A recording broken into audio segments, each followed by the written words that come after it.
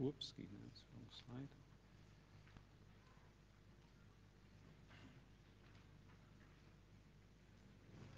slide. Okay, well, thank you very much for the welcome and for coming this morning early to hear the talk. I hope you find it interesting. And thanks to Peter and the organisers for that very generous introduction. So my name's Mark Harmon, and this talk is actually the talk of the work of the whole of the Sapiens team at Facebook. This is the team here. Actually, I don't know, is that a bit bleached out? Can you see that okay? This is such a fantastic view out there with the sun coming in still. So anyway, so this is the Sapiens team at Facebook, and the work I'm going to be presenting today is the work of the whole team. And actually our story starts, or at least my personal story starts a little bit earlier. As Peter says, I'm not really a programming languages researcher. When I was at school, I kind of thought I was a mathematician, but then I was very quickly disabused of that notion, and I fell a little bit, and I fell in with a very bad crowd at school. You know, people are into all sorts of very suspicious things like programming. And I got bitten by the bug, and the thing that I thought was a heater in the corner of the classroom turned out actually to be an early computer. And so I suddenly discovered how I loved programming. And then when I got to university, and I started doing my PhD, I fell a little bit further, some would say a lot further, and I became a software engineer, or at least I thought I became a software engineer. And for 20 years, I was doing research in what I thought was software engineering until actually I discovered that there were much better software engineers in the programming languages community who'd actually made this transition from programming languages direct to practical, real-world, scalable software engineering at Facebook. And their story began with this paper. This is the paper from POPL, this conference 10 years ago, 2009, by Cristiano, Dino, Peter, and Hong-Suk, all of whom I think will be here at some point this week. And this was the paper that really launched this company. The company was called Monoidics, and it's the company behind Infer, which I'm sure many of you have seen in the news. There was a fantastic tutorial on this on Monday. And this is the post that Byron Cook made about the acquisition in 2013 of Monoidics. And at the time, I was stunned by this. I thought, here's this group of programming languages people, but they're going to go and do software engineering at scale now. So Monoidics was acquired by Facebook. Here are the happy four. That's B. Lavender, who was the CEO of the company, Peter, Dino, and Cristiano.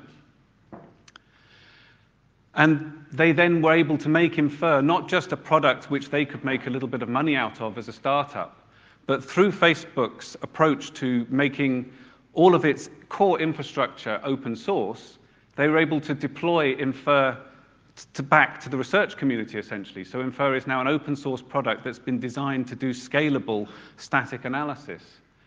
And this, I thought, was fantastic, but it made me feel very... It was quite a chastening moment for me, because there I was, professor of software engineering at a reasonable university, thinking I knew what I was talking about, discovering that actually I knew less about software engineering than people from the programming languages community who'd just taken their courage in their hands and gone into industry and tried to deploy what they had.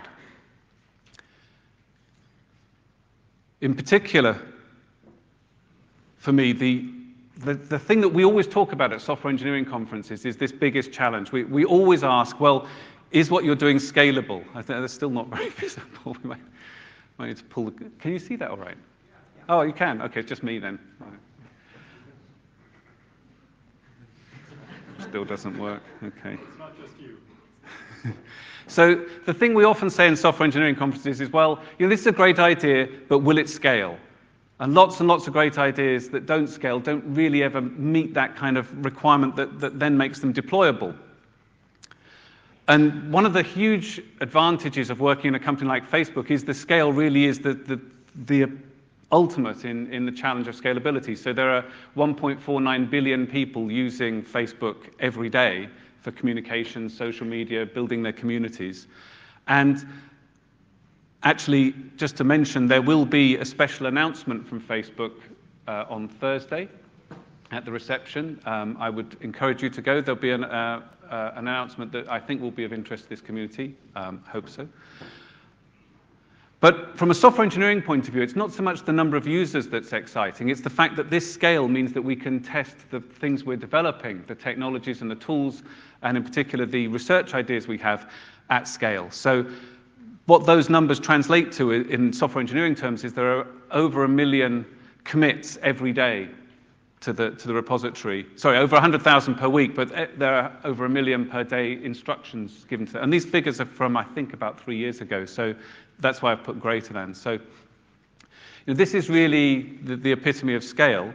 At the time of the Monoidix acquisition, I was concerned with a very different kind of scale, though. I was working on search-based software testing, and I was excited that the academic community were taking a great interest in this. So the growth in publications roughly fitted a quartic, and I thought this was good scalability. Oh, that wasn't supposed to happen. Interesting. Okay. Thanks for that little interruption.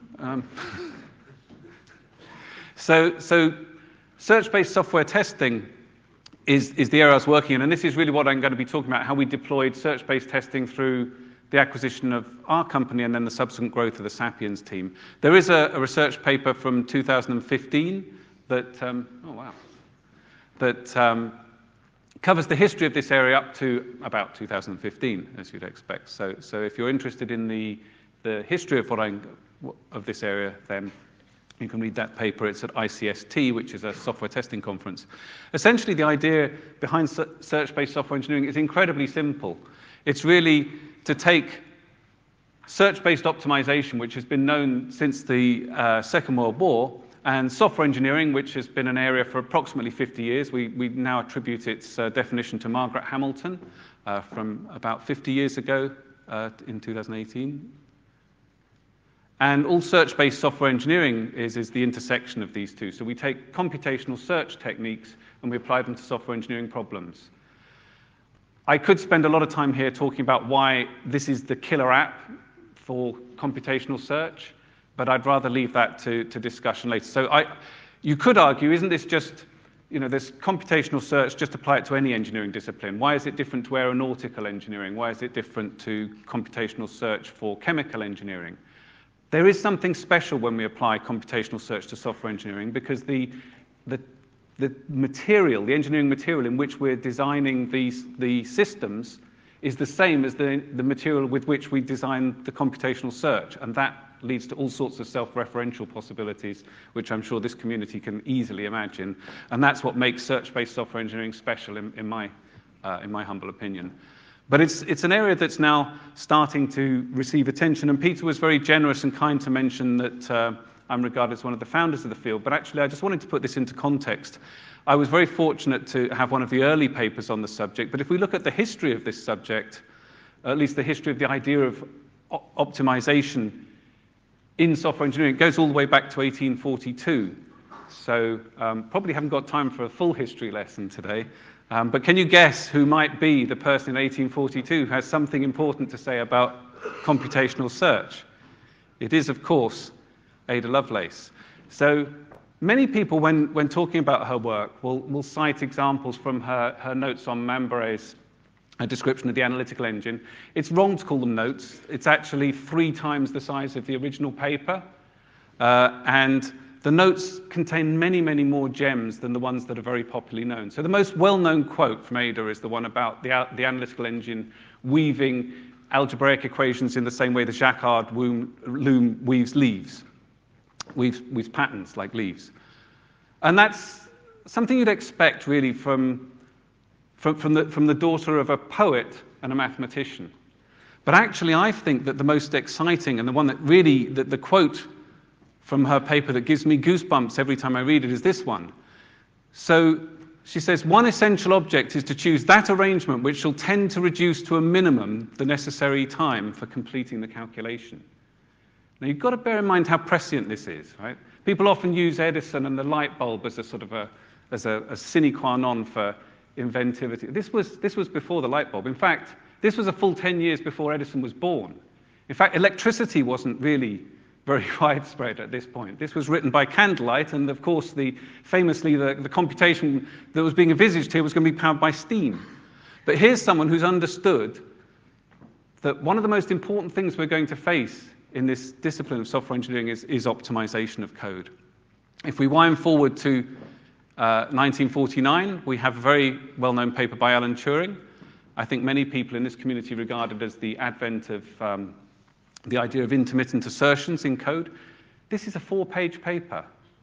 So if ever you get your paper accepted as only a short paper, don't worry. This paper founded both the field of software testing and the field of software verification in 4 pages. We have to, so yes, both testing and verification. If we wind forward a little bit to 1962, a very interesting and important paper, this is the first time we see the idea that generating test data for software systems is a search problem. In a random, in this case, it was a random search. And that was work done at IBM. And then the first time we see the idea that you can use optimization algorithms to help with software testing, and verification in this case, was James King's PhD. So that was the first advent. I'm aware of. By the way, do challenge me on these historical claims. I find the best way to get them right is to present them as if they're true, and then you guys can tell me, oh no, there was one before that. Okay, and then I can correct myself. So then 2 papers appeared almost simultaneously. That one used hill climbing, and the other one used a similar computational search technique. And these are the first time we see people using what we now call meta-heuristic algorithms. So algorithms that don't always give you the same answer, that every time you run them, they use some kind of blend of heuristics to try and search the search space for a solution. So that's back in the 1970s. And then in the 1990s, Bogdan Korel introduced a very simple hill climb method, still used today in many deployed search-based software testing techniques, called the alternating variable method. This is an incredibly simple approach. You have a vector as your input to the system. You measure something like coverage, and then you permute the values of the input variables and then see if you got closer to your testing goal. And so it's really just a hill climbing approach. But it's amazing how effective it is. More recent than that, in '92, Xanthakis et al. Had this paper where they were the first to use a global search, so genetic algorithms. Right now, in this search area, genetic algorithms are the most widely used technique. I think the reasons for that are largely sociological and not scientific, but that's another thing I'll just leave out there and we can discuss if there are any takers for that discussion. So this is the first use of genetic algorithms. And so, as you can see, before I was fortunate enough to coin the phrase search-based software engineering, there's been a lot of work on SBSE, and all I can really claim is that I said that this was something we should do for software engineering as a whole. So how does this then end up at Facebook? So the starting point for us is that our applications, like other applications, can exhibit field failures. So how many people have got a mobile phone? Either Android or, yeah, okay, I think everybody, right? Yeah. And how many people have experienced something like this on their phone at some point in its lifetime? Yeah, okay. So as a result, we test. Now, if you think about testing, how many people actually have done any testing in their career at some point, right? Okay, now keep your hand up if this was something that you really, when you got out of bed, you thought, I'm so excited to go to work today, I'm going to do some testing. Right? This is like, yeah? Oh, 1 or 2, good. Talk to me later. So testing's kind of a masochistic exercise, and there are some masochists in our community, but if we think about testing, it's slow, it's painful, it feels like drawing teeth sometimes, and it's not the most exciting thing, really, that we can do with our lives. But for all these reasons, it therefore implicitly becomes regarded as unimportant until one day, suddenly, the system fails, and then it suddenly is urgent. So the current state of the art in industry, in testing, is that engineers design tests. That's still boring, painful, and slow, but machines at least execute them, so the legwork is taken out of the process. And our idea is, well, why should engineers design tests? Why can't we use computational search to design tests? After all, tests simply live in this enormous search space, and that's what search-based software engineering is all about. Formulate the search space, find intelligent algorithms to search it, ways to represent the search problem, and then off you go.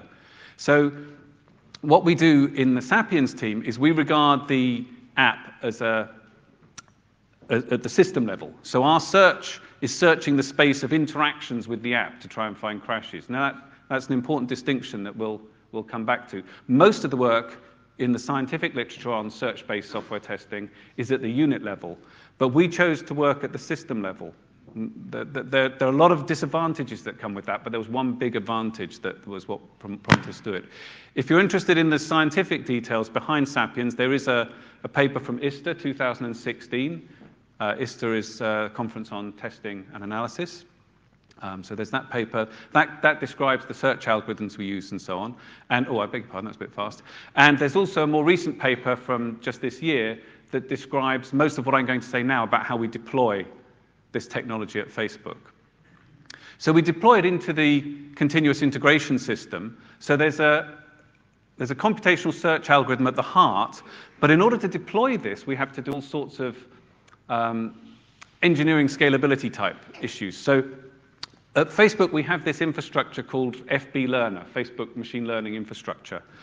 And one of the nice things is it has a flow architecture, which allows us to define operators which can execute concurrently, and we can design pipelines like this. So, I can't do that, can I? Because you can, yeah, okay. So, right. How do we do this? Okay. So we've got a recurring operator that will build the app, essentially run the search algorithms. If it finds a crash, it will then try and triage that crash. Now, how does it triage a crash? So this is a fault localization problem, which is also something that's been studied widely in the literature. And one of the interesting things we found was that because we were a research team, but trying to focus on deployment, every point at which we met an interesting new research problem, we had to be very disciplined and say, we're going to take the path that leads to fastest deployment and park all these interesting research questions we find along the way. The good news for the research community is that we've deposited all those interesting research problems into that paper I just mentioned. And occasionally, Facebook has funding even offered to address challenges. So, but even if we didn't offer funding, I do think some of them are very interesting problems to tackle. And I'd love to talk to people if they're interested in tackling them. But one of the problems that we did have to tackle, we couldn't really park it, was how do we localize?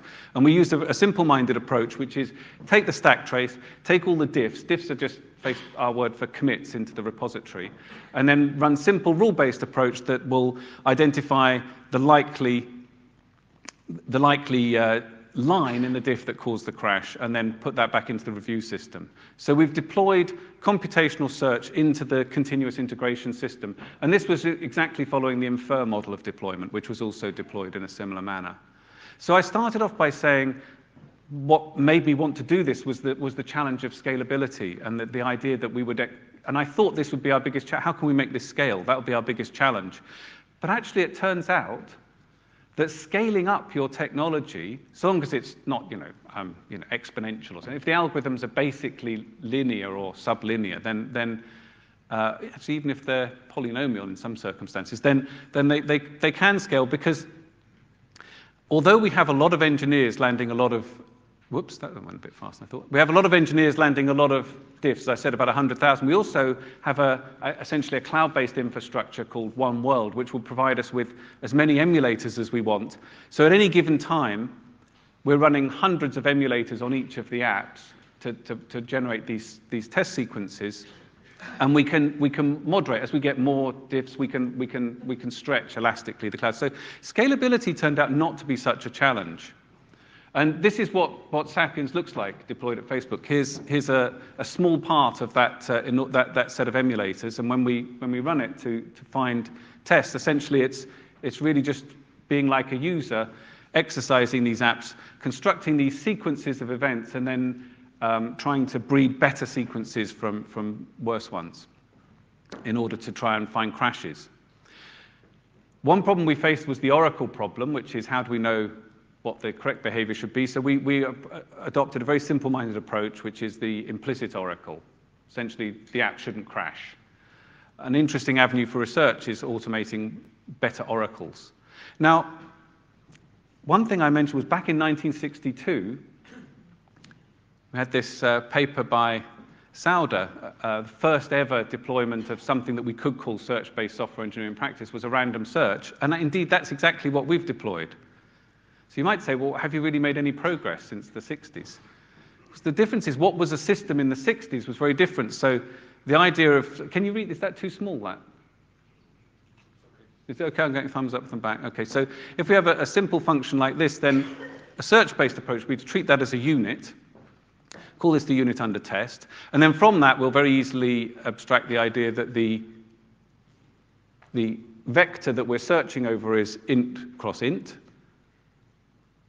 And so we'll have a test input generator, and conceptually you can think of this as trying out different possible combinations. So it might, for example, initially try the tuple 12 by 17, feed that back into the unit under test. Well, that doesn't work, so it might try a different one, 9%. This is actually the alternating variable method. It'll realize that doesn't work, but also it'll measure the local distance at that predicate we're trying to cover there, x equals 42, and it'll adjust the inputs accordingly. And as it sees it's making progress, it'll finally get up to the magic input that makes it crash. And that's essentially how unit-based, search-based testing works. Now, at this point, we might say we've designed this search-based testing system at the unit level, and we deploy it, and we say to the developer, hey, I found a crash. I'm excited, the bot. And what does the developer say, do you think?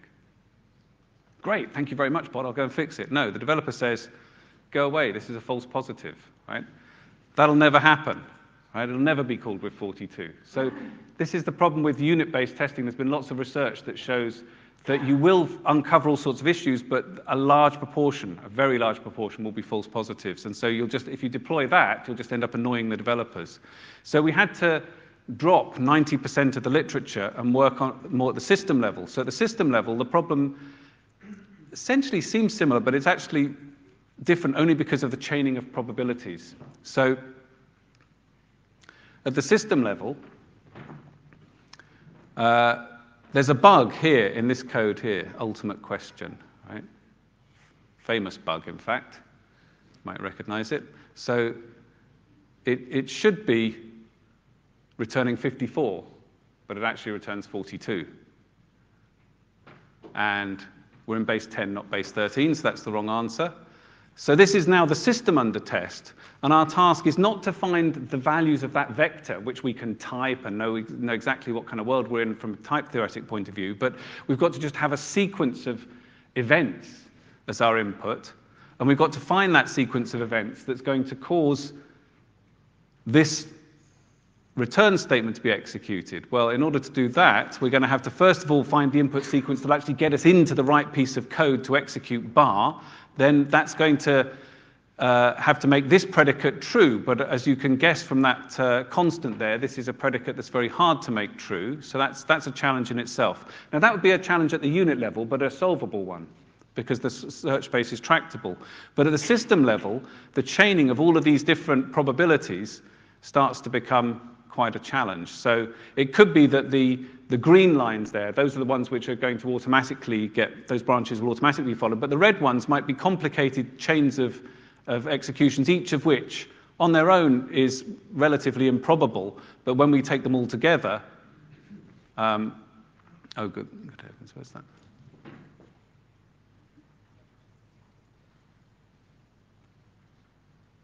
Oh well, I thought I had the probability at the time. Anyone want to calculate the probability there? Oh, it's at the bottom. Oh, yes. Thank you very much.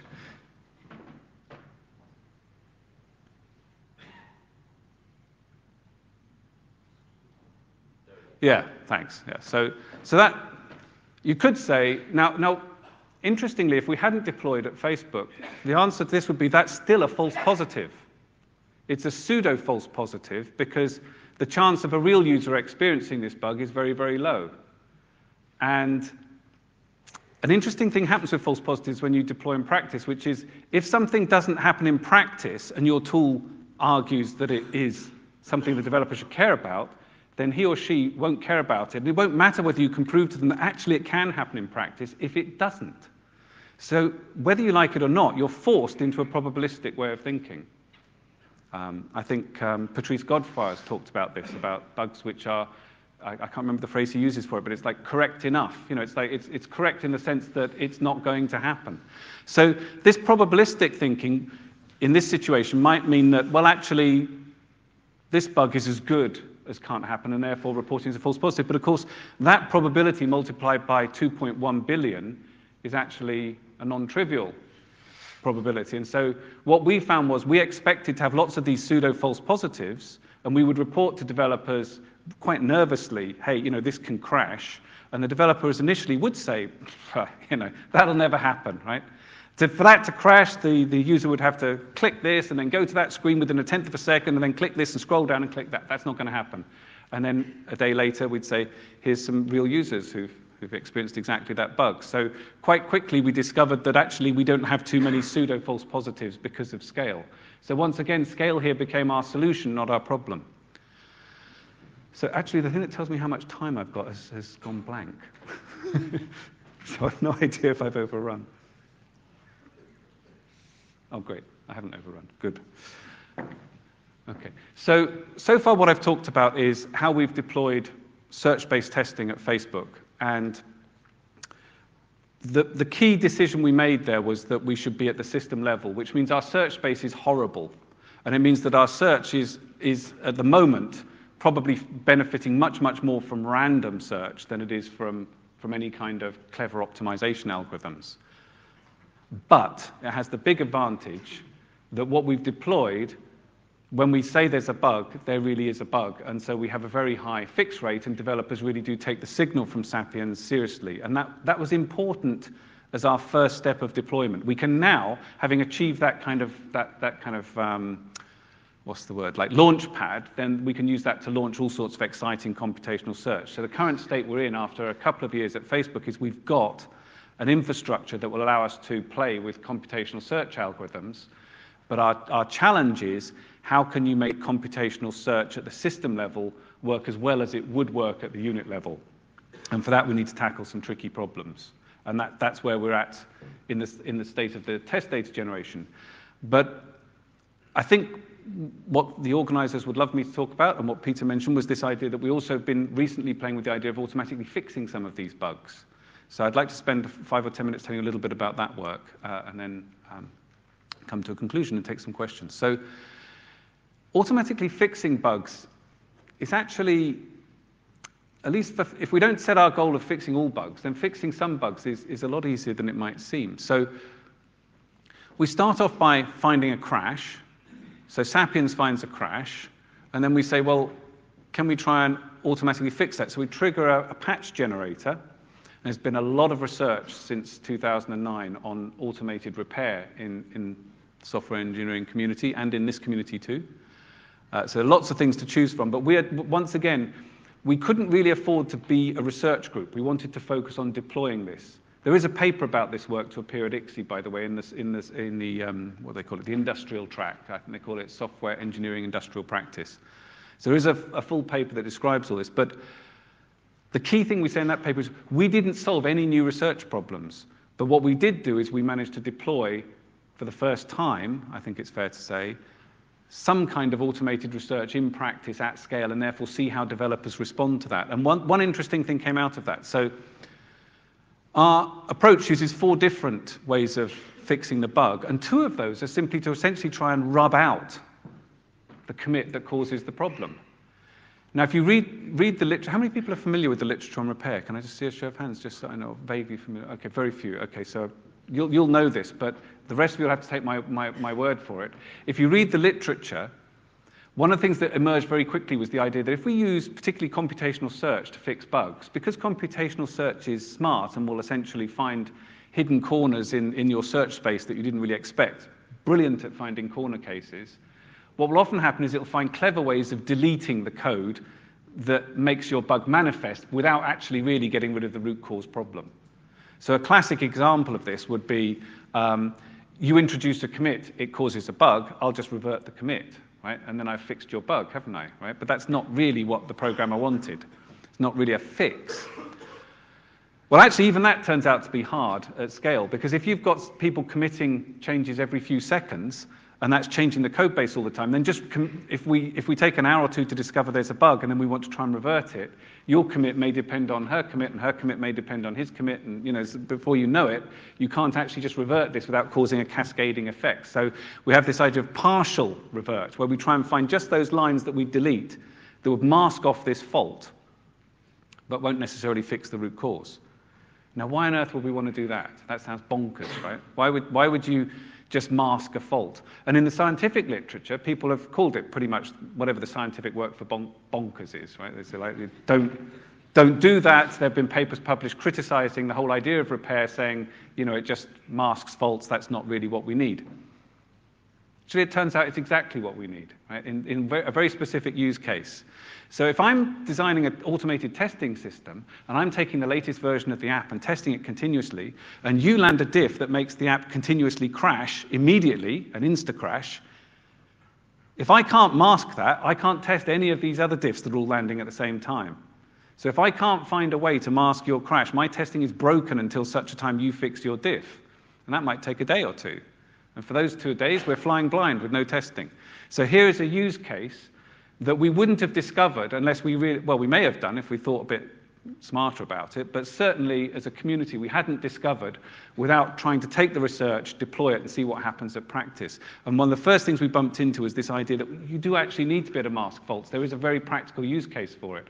So the existing repair technology, with all its faults and warts and wrinkles, is actually very useful and deployable. And so we deployed partial and full revert, but the more interesting research piece is that we also use templates harvested from developers using a technique called GetAfix that was developed by my colleagues in Menlo Park, led by Satish Chandra, who I think is here, or certainly going to be here this week. So they took the work on essentially saying, well, developers land all sorts of fixes, so let's harvest all of those fixes and try and generalize templates. That's an interesting problem in itself. And those templates become fixes that we know developers like, and so they're likely to accept them. But sometimes the templates won't fit. Maybe you have a new bug you've not seen before, all sorts of reasons. So what we do there is we use simple mutation. You can think of this as a single generation search-based approach. It just tries mutations and then sees if they fix the bug. So that then goes into a new revision. So we use all the existing infrastructure. So SAP Fix is our fix technology. It just makes fixes as if it's another developer making its own corrections. And then we have to validate them, of course, in some ways. Are these fixes any good? So we create a revision using SAP Fix. And that might actually generate multiple patches. Maybe the template approach produces 1, 2 different mutation approaches. So we then feed those back into our testing approach. So first of all, they might not even build.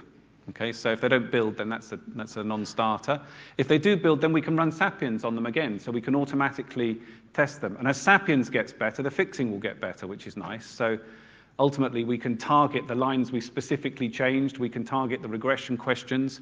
But it's still just testing. So that would give a little bit of worry for this community, I think. So we're going to land these fixes that have only just been tested. Not so good. But hey, guess what? All of the other things that landed into the code base were all just tested too. So until you guys develop a good verification technology that we can deploy, that's the state of the art, or at least it's the state of the practice. So we do run all of the E2E tests. So essentially a SAP fix is just as tested as a human commit. It's actually slightly more tested because we can target Sapiens at it, but it's still just tested. Our ultimate dream here is what we call Phi-Phi verify. What we'd love to be able to do is find the bugs automatically using, say, something like computational search. Maybe using your favorite technique. We could use dynamic symbolic execution, but we find the bugs. Then we fix the bugs using a combination of templates, mutations, search. After all, the program is just another search space. So instead of searching for tests for a fixed program, why not search for programs for a fixed test suite? Right? In fact, why not co-evolve the two together? That's a talk for another day. But then ultimately, we want to verify, maybe using something like regression verification. We don't necessarily want to verify it's correct. We want to verify it's no worse than the original program we started with. So that's a much easier verification problem. So think about it. All these different pieces are there. They're there in the literature, in the community. We know how to find bugs. Not all of them, but we can find a large number. We know how to fix bugs automatically. Not perfectly, but well enough to at least put it into a system that can then test. If we could also then do regression verification, we now have an end-to-end piece that can essentially take a buggy piece of code and produce a much more hardened, better piece of code. Why not? This is what we call Phi-Phi verify. So what we've deployed right now isn't that. It's a step, a very modest step towards that. We haven't used any real verification in this approach. We have used some static analysis as well as dynamic analysis, but we've essentially deployed a system that will find bugs, try and fix them, but its only guard against them not being fixed is testing them and then using that as a way to shield the developer from having to look at lots of obviously wrong fixes. So the developer will just look at the ones that get through all that automated process, and then he or she will be the final gatekeeper as to whether those land into the code base. According to that, I've got 17 minutes. Is that right, till the break? That's not true. What's the time now? Okay, I'm going to finish any minute, so there'll be plenty of time for questions. So one last thing I wanted to mention. If I've got time, I was going to mention about how we connect all this with Infer, but maybe there's no time. I don't know. I've got 5 minutes. Apparently I've got 5 minutes. That's good. So I have 10 minutes. Okay. So the author of Infer can warp time, right? 7.5. Okay. What is this, Newton-Raphson approximation? What's going on? Optimizing. Okay. So one of the lovely things about working at Facebook is that not only is there a large testing effort at scale, but there's also a large static analysis effort. The Infer team live right in the same building as us. So now we have the possibility to play with what does it look like to combine static and dynamic analysis. And there are lots of ways we do this. So for example, if Infer finds an NPE, that doesn't mean it's going to be an NPE. It means like this is a possible fault. If Sapiens then finds a failure and it traces it back to that same line, we now have the possible fault and the likely failure and the connection between the two. When we report those to the developers, they have a 98% fix rate. So we've given the developer the initial evidence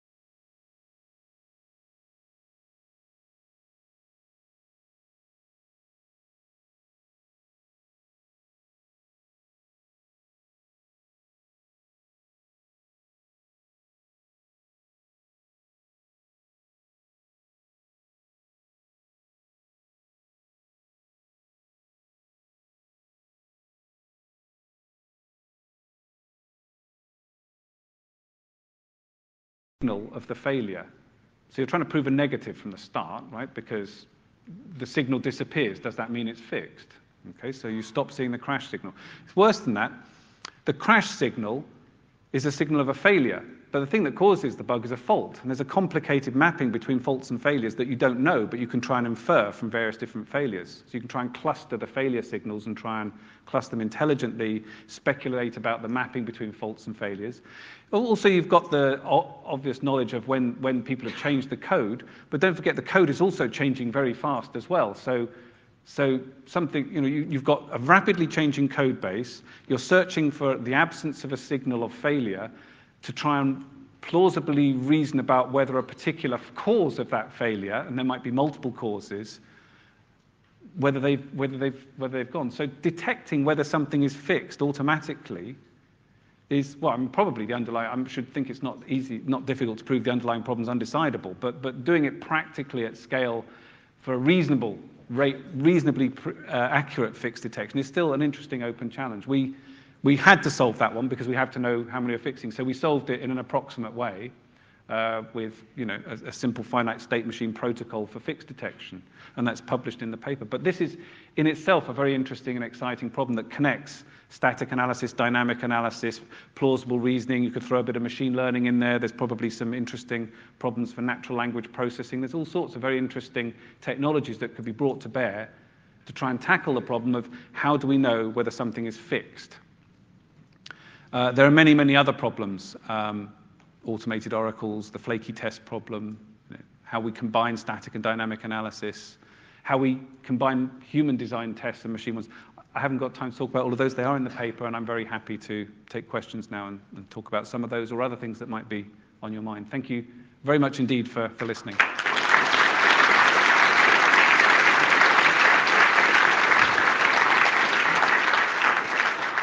Thank you, Mark. So for questions, I neglected to say before, for the people following online, you can go to Slido, sli.do, and enter the tag Popple2019, and I'll keep an eye. If you have any questions, people following online, then we'll get to those questions. Other than that, questions are open to the floor now.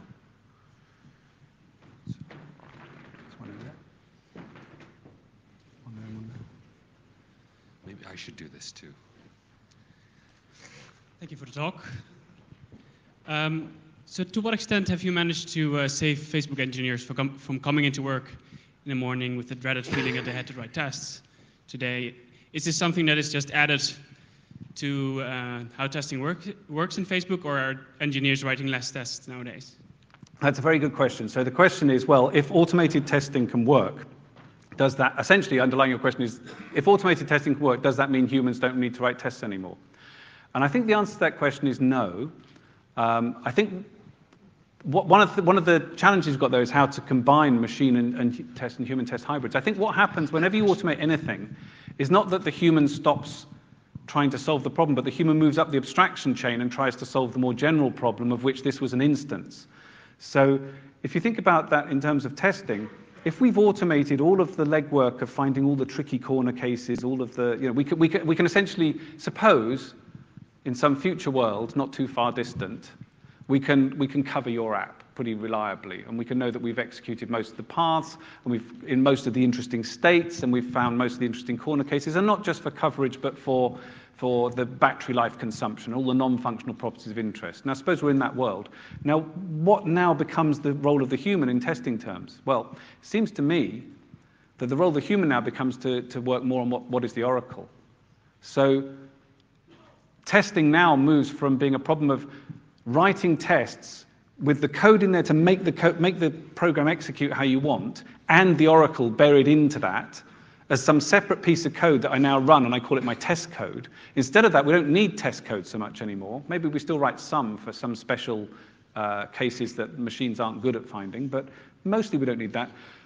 What we now need to do is much more rigorously and systematically insert the oracle into the code itself. And this essentially means contract-based programming, intermittent assertions, all the things that this community has been talking about for probably 3 or 4 decades now, but that still don't happen enough in practice because there isn't enough motivation for it. But now, if you have this world in which you can automatically explore the app very reliably, now it becomes worthwhile to not bother writing tests and put your oracle code here, but put your oracle code here in the system itself. Okay, Mark, we need to move. We've got a Sorry, lot of questions. take too long answering. We've got a lot of questions. Sorry, I hope that coming answered your online. question. If not, do come back to me. Okay, Yeah. we've got a lot of questions. I'll try and be coming. quicker. So, how does SapFix compare to the developer actively trying to fix the bug? SapFix essentially automates what developers do. At least it automates what I did when I was in boot camp. So I started off at Facebook, and I was like, oh, geez, man, I've got to fix these bugs. What do I do? I'll try this, see if it works. Right? So maybe it automates what a naive developer would do. So essentially what we're doing is all these things are just taking the legwork out. So we're taking the legwork out of debugging by automating those tedious things that a human would do. Try different things, rerun it, see if it works. Yeah. Okay. How long end-to-end from a buggy commit to an autofix? How long? That's a very good question. So in the ICSI paper, we do a box plot of how long it takes from when we detect the bug to when we suggest the fix to the developer. And I think the median time is 90 minutes, but there are some outliers.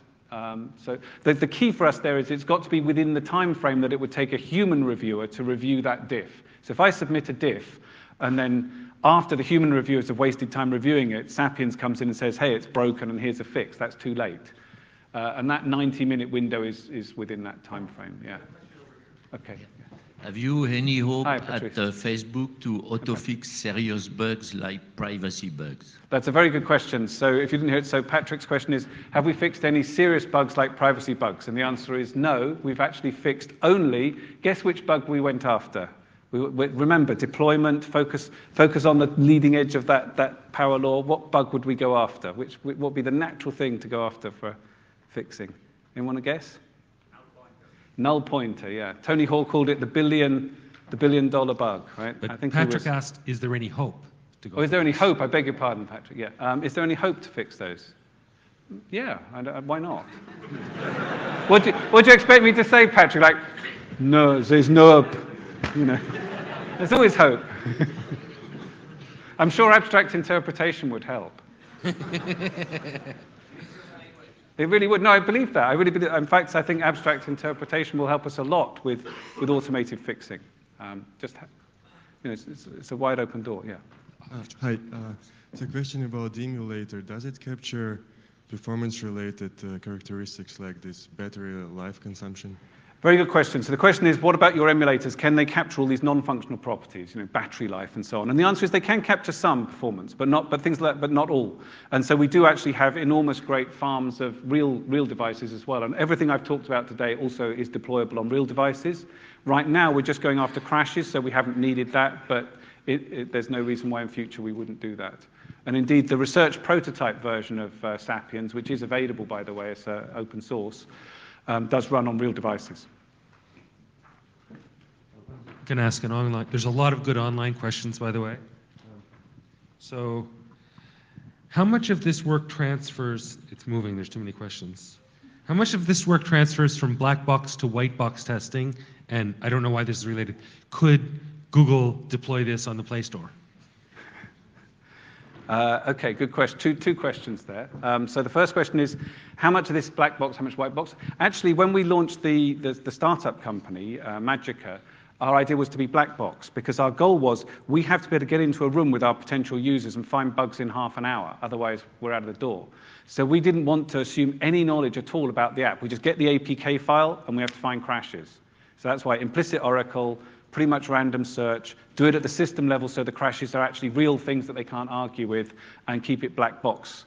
Now we're in a different world, because now we're inside Facebook, and there's no reason to be black box anymore. So yes, in fact, one of our big challenges right now that we're tackling right this minute is, how do we scale things that you think are easily solved problems, like fine-grained coverage? Fine-grained branch coverage at scale, unobtrusively, so that it won't interfere with those non-functional properties we were just talking about, like execution time and battery life. That's one of our current challenges, so that we can make this much more white box. And that's the key to unlocking that interplay between system-level testing, but still getting the advantages of unit level. Yeah, and the second question was something about, should Google use this on the Play Store? Could they? Yeah, they could, yeah. Thank you for the interesting talk, Mark. In the Venn diagram toward the beginning of your talk, when you were illustrating search-based software testing, you seemed to hint that there was some interesting incestuous relationship between it was being software under test that was being optimized by code that was an algorithm written as a piece of software. But you didn't say anything in the rest of the talk about that. Could you say a little bit about that? Sure, yeah, that's a very good question, thanks. So it's very generous of you to call my two bubbles a Venn diagram, by the way, but yes. So there's two bubbles that came together with SBSE in the middle, the Venn diagram. The idea there is, the challenge I set myself was, well, why isn't this just search-based X, where X could be substituted by any engineering discipline? Why is software special? And the answer, I think, I did actually write a paper at ETAPS about this. I gave a keynote in 2010 at ETAPS, and there's a paper that goes with it called Why, so I can't remember the title, but something, Why Search-Based Software Engineering or whatever. And the key observation there is that suppose you're designing engines. So Boeing has used genetic algorithms to design engines. So what do you have to do? First thing you have to do is you have to model the engine. So you need to do some physics, right? So you make a physical model of something in the real world. Now you need to build a simulation of that model. And now you can use fitness functions defined and executed and computed in that fitness function to search the simulation of the model of reality for good engine designs. Good, that's great. But notice how many layers of indirection there were there. You are not finding engines. I mean, conceptually, you could just mock up an engine, right, and then evaluate its fitness, but that's far too expensive. The cost of evaluating fitness on the real engineering artifact for a Boeing engine is astronomical. The cost for evaluating fitness for a test case in the real system under test is minuscule. So now, our fitness function is computed not on an abstraction of a simulation of a model of reality, it's computed directly in reality.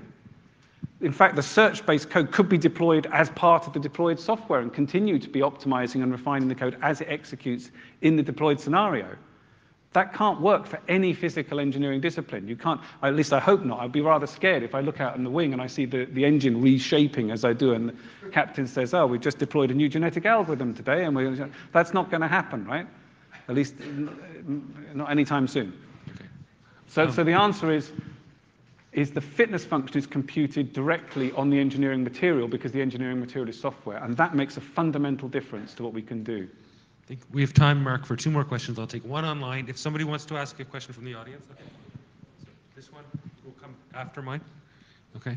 So isn't the argument that low probability problems can be ignored problematic in the face of adversaries trying to break security?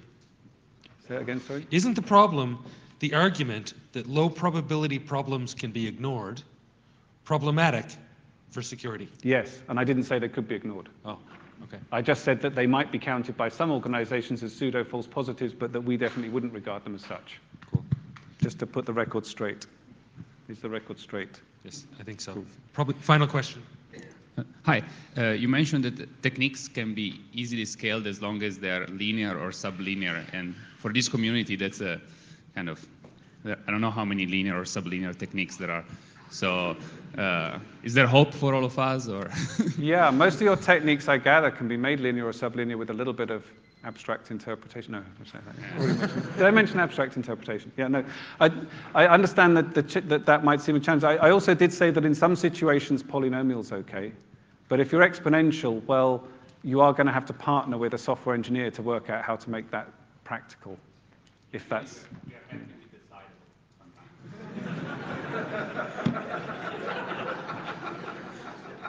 You're happy with decidable. Funnily enough, in our world, we're happy with undecidable. Okay, so we've got some extra questions online. I'll see if Mark will take those questions separately later. Perhaps you can deal with those questions. But other than that, Mark, thanks for an inspiring talk. Thanks very much.